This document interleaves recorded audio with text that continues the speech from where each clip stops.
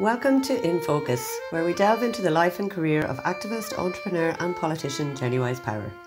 This project began life as a panel discussion for the 2020 festival, but like so many things in this past year, it was postponed and moved online.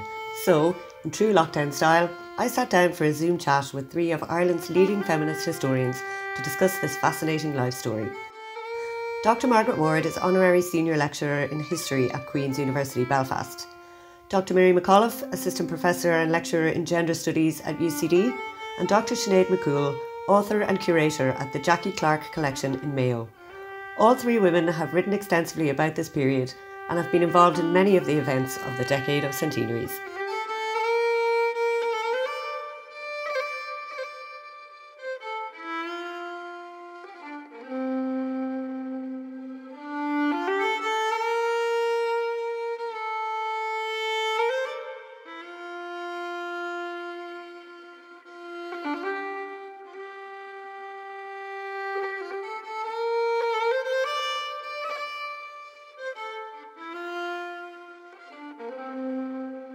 Power was born Jennie O'Toole to Edward O'Toole, and her mother was Mary Norton, and she was one of 7 children. She was the youngest in the family, and it seems that the family came from a farming background. I'm not sure how large a farm. I don't think so. Her father also had developed a leather and a provisions business in Baltinglass. So it's not long after the famine. So there's all that residue, that feeling. Her parents would have lived through that famine period as well. So it's only 10 years later. So that's something that would have been very much within the family memory, and obviously would have affected the family all around there. But they don't stay in rural Ireland for very long. When she's 2, the family moved to Dublin, and the father sets up business there. So she comes very much from, a sort of small shopkeeping sort of background at that time. And she comes from a very political family as well. The O'Toole seem to have been strong supporters of the Fenians, and her daughter Nancy later talks about one of Jennie's brothers having joined the Fenians on his way from school, leaving school to do it, to join the Fenian Rising in 1867. And it was in the middle of winter, it was snow, and he got pneumonia and died.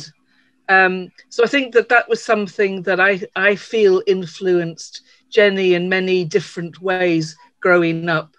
And then all we really know about her is, that she was educated, but by the time she was 20, both of her parents had died.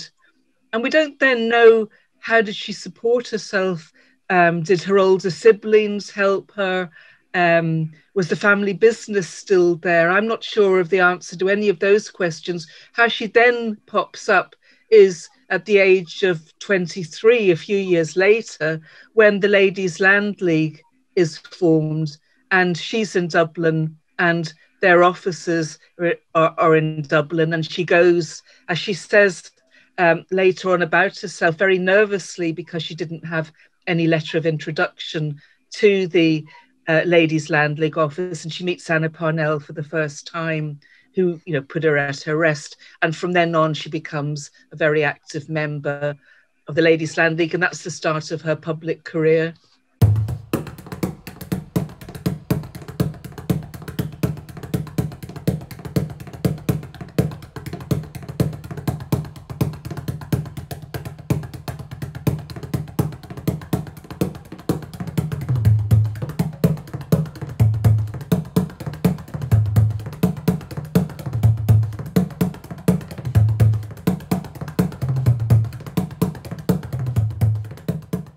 She does seem to have kept, or the family kept in contact with the O'Tooles in West Wicklow, because, of course, when Jennie joins the Ladies' Land League, she becomes an organiser down there in that part of the world, and helps coordinate several meetings and chairs meetings of the Ladies' Land League, and sets up one of the branches.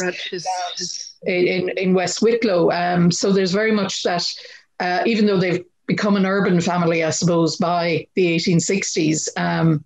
They very much keep in touch with their rural background in West Wicklow, and very much, I would say, be aware of the inequities of eviction and rents, and the policies of the Land League. And of course, Jennie is a supporter of both Anna Parnell and Charles, her brother.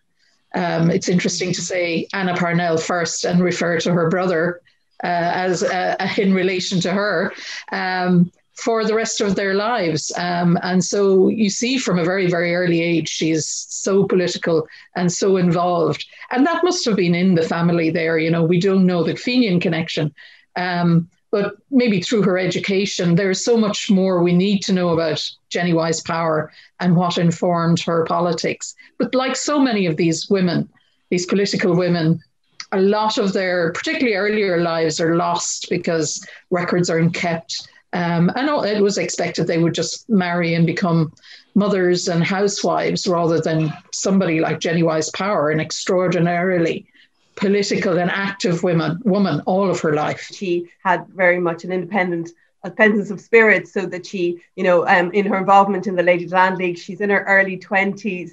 She has a confidence sort of way beyond her years. And when she goes to be at an eviction and attend there, the story that she tells herself of that time is that she's actually in dialogue with the RIC. So she's not somebody who's just there as a bystander or just in the crowd or representing the Ladies Land League. She's actually, you know, crossing the fields, and she talks about that in, you know, in the clothes that she's wearing, but also that she's engaging with the police. So we see her not merely as a sort of one of the members. And I think what's interesting is when you think about the likes of Catherine Tynan, when she talks about the great majority of these women in the Ladies Land League were harmless women and girls. Well, she's not one of them. She's already a leader, even though she's in her early 20s. Mm-hmm. Yeah, because she becomes an executive member very early on. So I think that someone like Anna Parnell sees the potential that she's got there. She seems particularly fearless. I mean, when at Hackettstown, they need reinforcements, and one of the young Cantrells comes along. She's only 14. You know, there's not a lot of women. I mean, Anna Parnell talks about the fact that it was very difficult to get families to release their daughters for that kind of work of actually confronting process servers during evictions, etc. And I think one of the things about Jennie is the fact that she's an orphan. She doesn't have parents to say, you know, you can't do that. So she is freer, in a sense, to be her true self and to do what she wants. And she's also the librarian for the Ladies Land League, you know, giving out books to all the prisoners. That in itself is quite a job when there's thousands of prisoners, you know, to be catering for in that Mm-hmm. sense. The reason that we know of her as a librarian with the Ladies Land League is the survival of the documents, that the letters that came from the men who were imprisoned back to her. And I think that in slightly that's a misread of her at this particular point. Yes, she was a librarian, but we know from Nancy that she was also involved already with John Wyse Power, and she was taking secret messages for him. So at the end of the day, the idea of her getting into the prison with the books is a way of sending sort of secret messages in and out. And I think what when we have to look at these women and we have to sort of re-examine the sources, and we have been doing that in recent years in terms of it, is that it's not always, we can't always as historians maybe get the documentation to actually prove something. There's quite a lot of material just to suggest that she's central to an organisation. Another thing that she did was, and Sinead or Mary could probably say more about it, but that she got things like jurors lists, so that when people were being tried for activities, they were obviously trying to put pressure on jurors not to convict. So she was doing some pretty dangerous work as well. You know, I mean, she seems to have been completely involved in all aspects of the resistance to landlordism in Ireland. I mean, these women and young women, girls, some of them, were being condemned by society, but also by the church. Like the Archbishop McCabe was very critical of the women, and as was Dermot Croke, the Archbishop of Cashel, which is kind of ironic because her husband future husband, John Wyse Power, was very much instrumental in setting up the GAA and involved in that.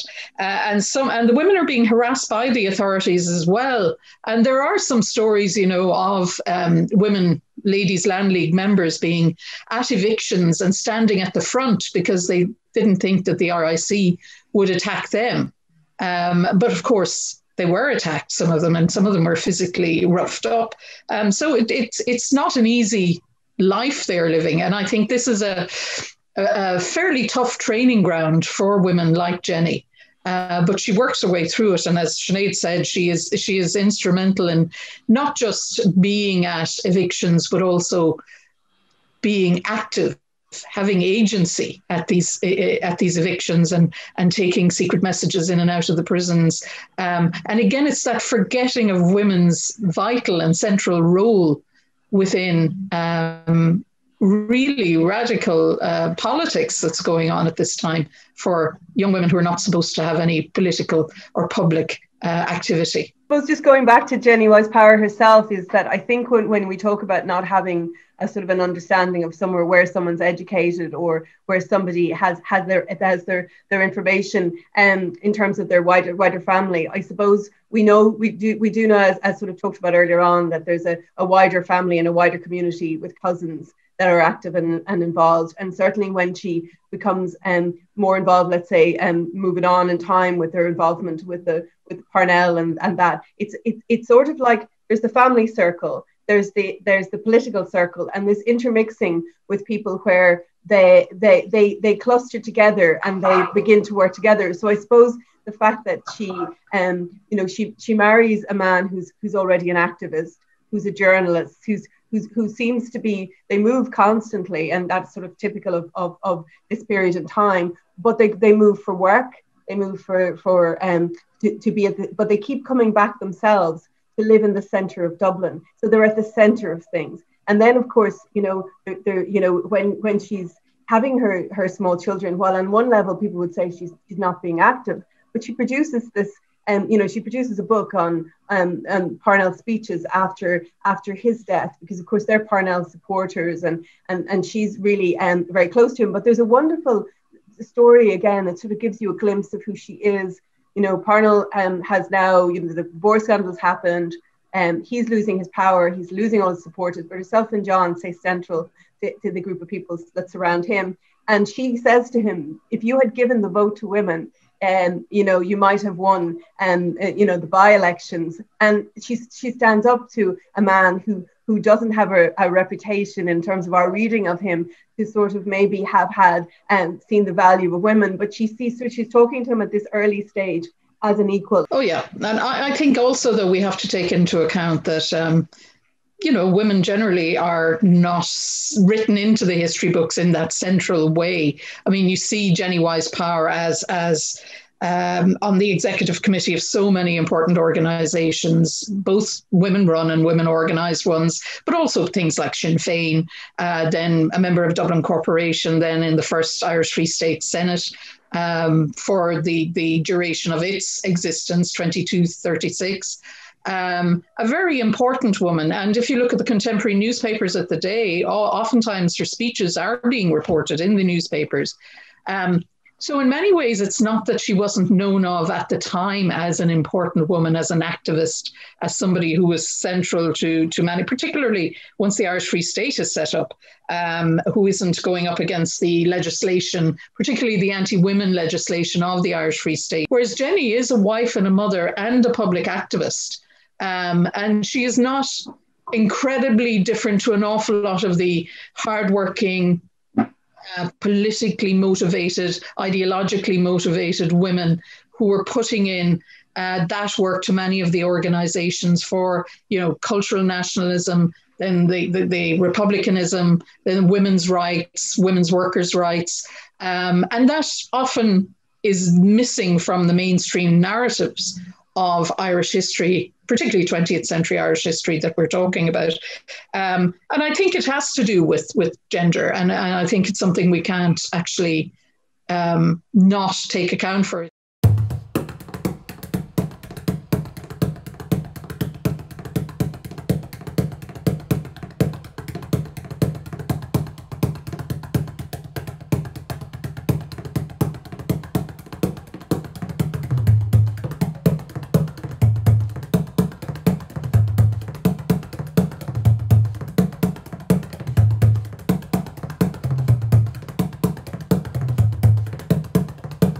So she has the Henry Street restaurant. She sets up the Irish Farm Produce Company.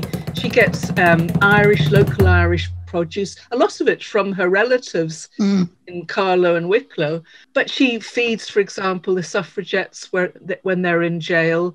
And then she uses her premises for the volunteers to meet. And later on in 1919, 1920, Nancy says for 6 months during the War of Independence, the IRA executive had their headquarters there. When you think they didn't have the communications that we have. So you know that if you want to see Arthur Griffith or John McBride or something, you go to Henry Street at lunchtime. And Nancy says she met everybody there because of who came the O'Rahilly came practically every day. Sean McDermott was there a lot. So she knew everybody. They all came and they knew that this was the linchpin, really. This is where they could see each other and it wouldn't look suspicious. When you look at that, and Margaret has drawn it really, really well in terms of the central point, the idea that sensitive material was being discussed there, that she was a safe pair of hands for transferring of this information. It's exactly the same sort of network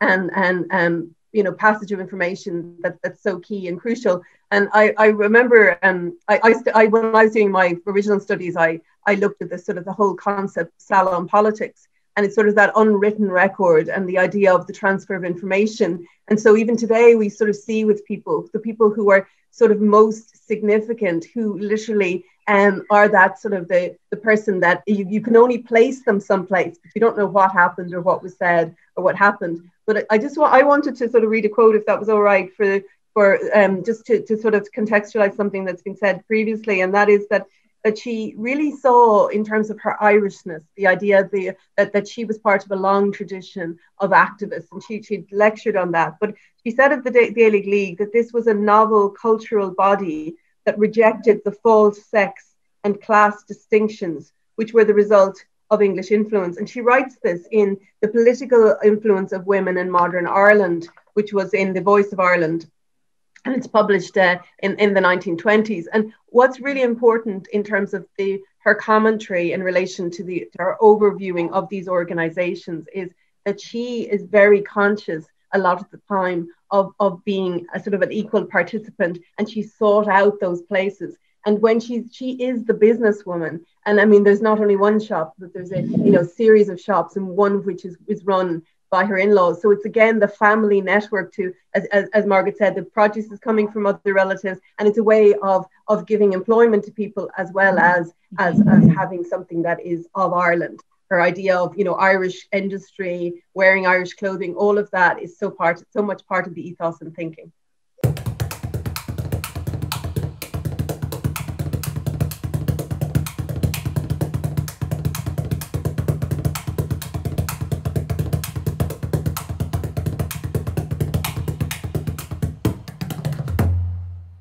And that's all part as well, of course, of Inian and Heron and her involvement in that, and the idea of the Buy Irish campaigns, and the campaign against taking the children on the patriotic children's treat during the visit of Queen Victoria, or as a kind of a protest to that. I think it's a developing sense of what would become a post-colonial identity. What did it mean to be Irish? What did it mean? So it's her involvement in cultural nationalism, and her, helping to set up the Irish College in Ring, her involvement in all those aspects of this kind of developing concept of Irishness. Which, of course, then feeds into militant nationalism as well. And her involvement in Sinn Féin and Arthur Griffith also reflects that. So she's a woman, obviously, who's you can see the development of her political ideologies, but also her identities, similarly to many other of the men and women of these times. I mean, she's part of, although she's older than, she's also would have been in that milieu of those young men and women that Roy Foster so vividly describes in Vivid Faces, who were, in these restaurants and coffee shops discussing militant nationalism, a cultural nationalism, a Gaelic renaissance, senses of what it meant to be Irish, women's involvement in suffrage campaigns and then in republicanism. Like as Markovich says, Jennie is certainly somebody who is fighting for the three great causes: the cause of Ireland, the cause of women, and the cause of women workers. And you'll see that throughout her career, from the Ladies' Land League to her participation in the campaign against the 1937 Women in the Home articles of the Constitution. There's a thread that runs through her political life that is very much centred on Ireland, Irishness, and women. As a mother, what's really great is that she has two daughters. Her first daughter, Catherine, dies in infancy, but Maura becomes a really well-known Gaelic scholar. But her daughters are taught Irish by some of the Anini women who are teaching the children Irish. So there's a lovely kind of continuity there. And Nancy, her daughter, becomes a Cumann organizer. So she's completely, the whole family network is completely involved and working together for a free Gaelic Ireland.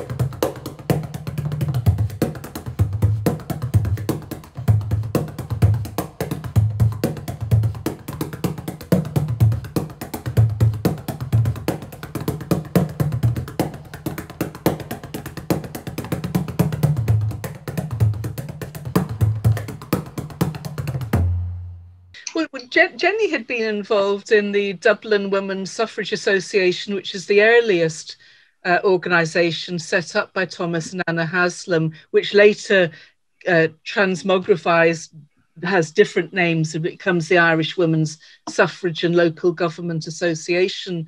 And we know she's got a really strong civic sense always. So when she becomes a Poor Law Guardian very early on for the North Dublin Union, and she's just, it's like a side of this, but what's interesting is that the nuns run the union, and Lady Aberdeen, the Viceroy's wife, is coming to visit, and the Sinn Féin members prevent that.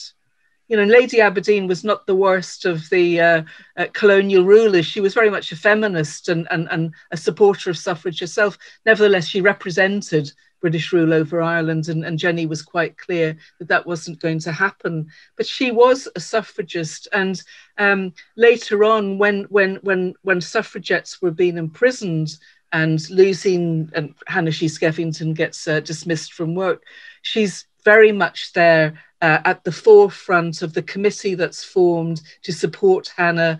They make a collection, they present her with a silver tea service, for example, and it's Jennie who does the presentation. So she's seen as, I think, the woman with the continuity. She is the feminist who started at the Ladies' Land League, went through Anini, and she has that seniority, I think, amongst Irish feminist women, and she's given that credit, and obviously her support for suffrage prisoners by sending in food every day from the restaurant. And within Sinn Féin, remember, she's vice president of Sinn Féin. She's fighting with Griffith. I mean, she's trying to support women, even though Sinn Féin Griffith certainly doesn't support the militant movement. So although she wouldn't be a militant herself, she's right there, and she's writing and she's supporting them. And she says, there's a great quotation from her: "Do not think that government of half the population by the other half is self-government. It's news to me that women of Ireland form no part of the Irish population." And that's said in 1912.